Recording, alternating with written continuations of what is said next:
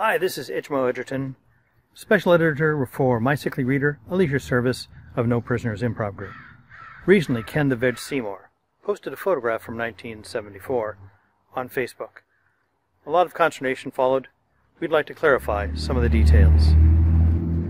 To assist with our research, we're going to be using the high-tech, state-of-the-art Van de Bogart and my telephone. This is the building that once held the Versailles Crane. For a while it seems it was a Vietnamese dentist's office. Now it seems to be just a very expensive parking lot for one car.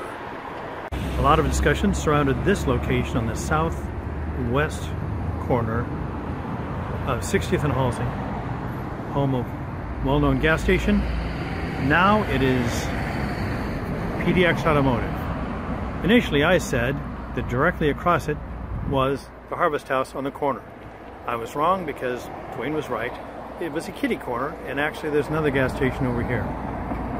My comment was that further down, one more block, was another gas station that became the Heavy Number Taco Company. Across the street, where now there's a plaid pantry, was initially the Pennywise Market. But this is not where the photo was taken in 1974.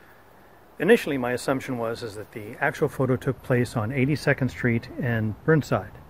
However, after examining the actual location, I can't be sure if it was Burnside or maybe it was even Gleason next to Laurelhurst or Montevilla Park. Either way, that's my report. Itchmo Edgerton for My Sickly Reader. Out.